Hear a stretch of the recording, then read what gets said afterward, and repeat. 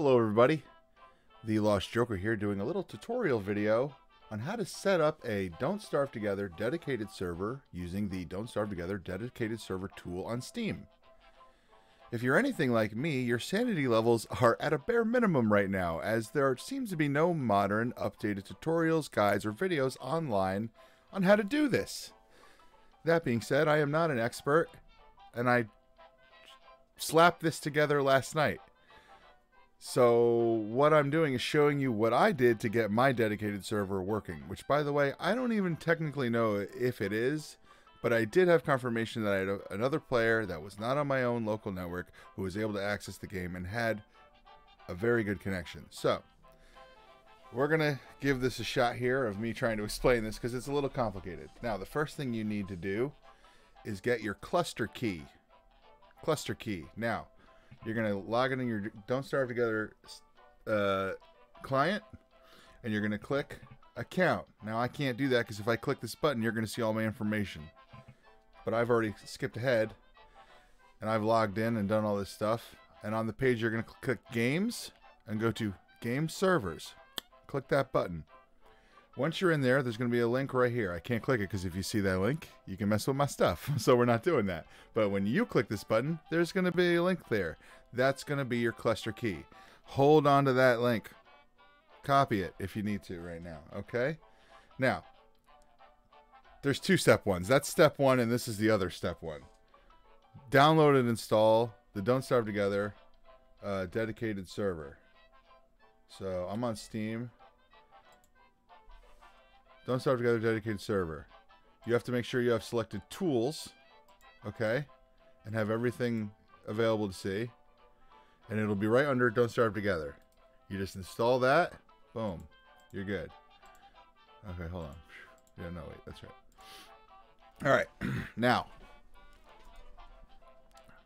we're gonna go to the scripts folder. I'm gonna show you how to get here. This is in your Steam apps, but you can quickly get here right from that Steam page, right? Boom. Hold on. Oh my God, what am I doing? All right. You right-click dedicated server. You go to Properties. You click on Local Files. Browse.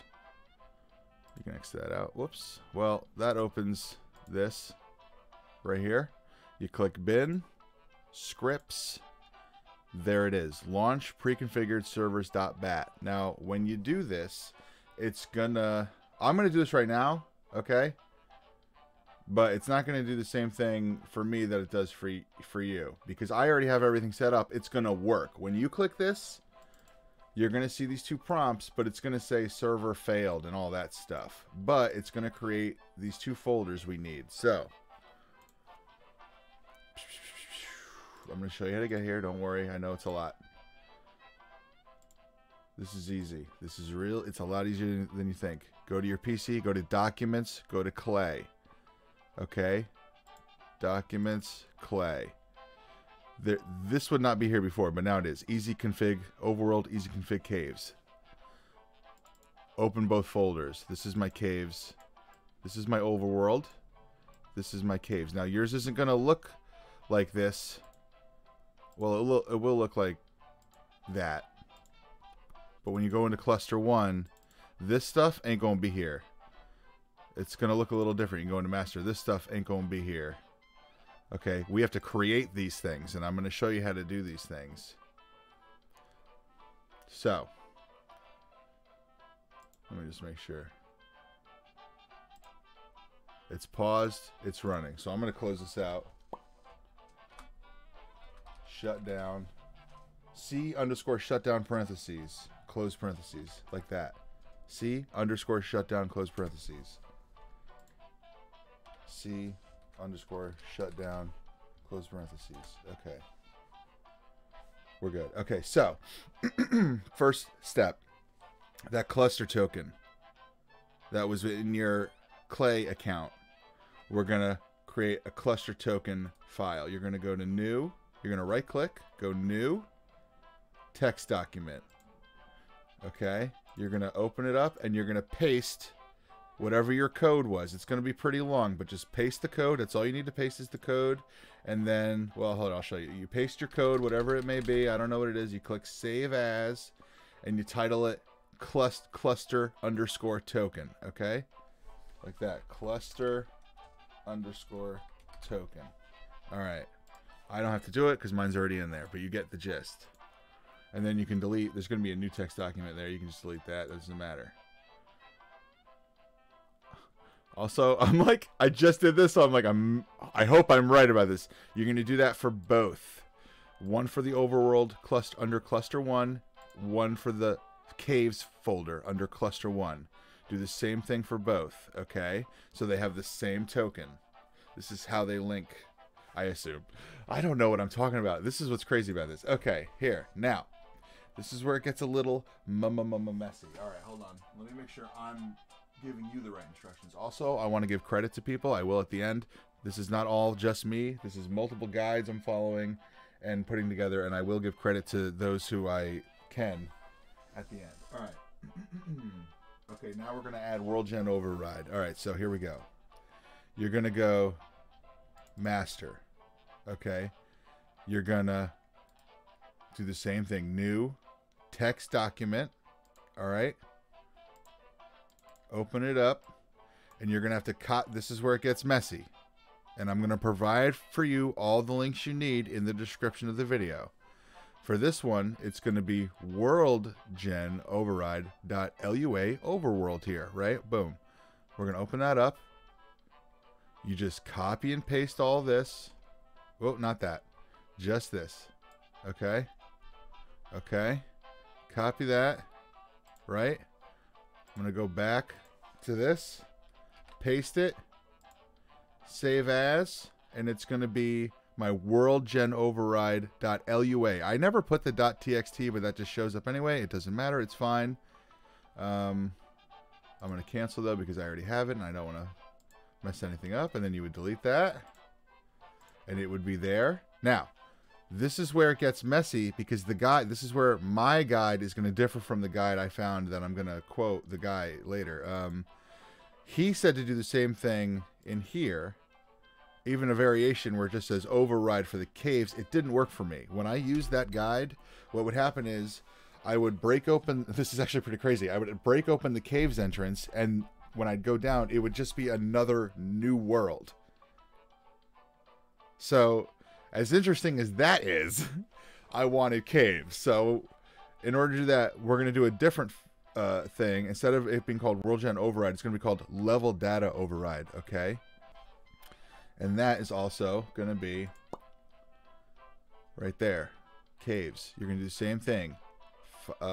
Create a text document, copy and paste what's in here. Okay, and this is, by the way, everything in here is the default. You can change these if you read them, you know what I mean?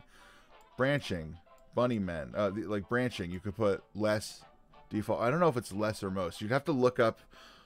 I'll make another video later of like adding mods or changing the world. This is a default world tutorial, all right, of how to do this.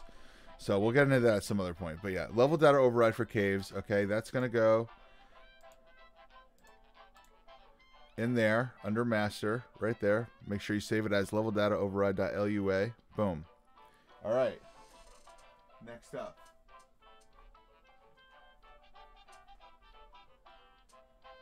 There's options. We can go over that at some other point. I don't really know about that much. You know, it's like where you could change like how many players there are and stuff like that.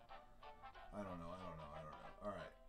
So we need to create and configure cluster.ini and server.ini. These things that are not here. So we're going to start with cluster. Yeah, cluster.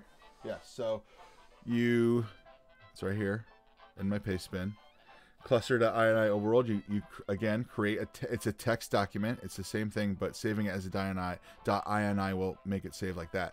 But this is the default thing, and this is where you change stuff. Like instead of survival, you know what I mean. You can put endless. Max players 10. You can put 6 or 8 or whatever you want. PvP false. You can put to true. You know what I mean. But this is default. Cluster name is the name of the server. Cluster description is the description. Okay, so when you're looking at, you know what I mean, when you're looking at browse games, cluster name would be the name that comes up on that list. I just leave it a test, so you can change it to whatever you want. You can change these things to you know, instead of social, you can put it to cooperative, all that stuff. So you copy that, and that's gonna go cluster.ini overworld. Make sure you, I like to keep my folders on the left and right side, so I'm like, this is my overworld folder, this is my underworld, this is my caves folder, so I know where I am always.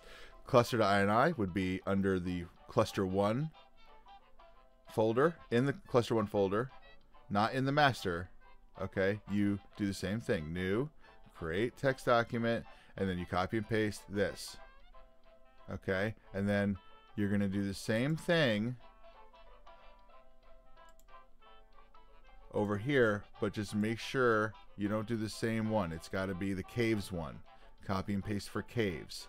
I understand you might be like, well, it's the same thing. It's not. This number changes, and don't mess with those numbers. I messed with those numbers, and my shit got messed up. So don't do that. All right, now moving on. You're gonna do the same thing for the servers.ini folders. Okay, that's under the next folder. That's under master. So you go to master, create new text document, copy and paste for overworld server.ini. Okay, this one's pretty short. Is master true? The caves one is going to be is master false, because the master world is the top world. So server.ini caves false. See what I'm saying? So there you go. Copy and paste those both into each folder respectfully. There's cluster 1. Okay. Server.ini in both folders. Okay. And then I think you're good. Once you do those, you go back to this, and we just relaunch this. You double click that. There's your servers. This is what they should look like now. And they should kind of look in sync. If they're not in sync or there's something wrong, if it's not like going at the same time like that, something might be wrong.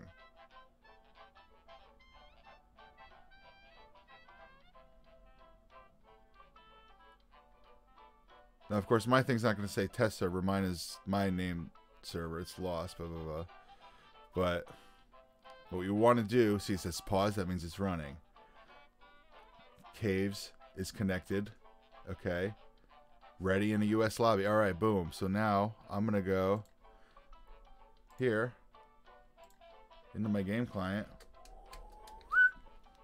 Browse my games. Now, I have an issue with this. I don't know if it's me or it could be my ping. I mean, it could be my router or something, but my ping is always question mark, so I have to search for my server. But my server is always really great connection, and people have connected to me and said it's fine. I don't understand why it's all like that. I wish I could figure that one out. That's probably going to be another video, how to fix your ping thing.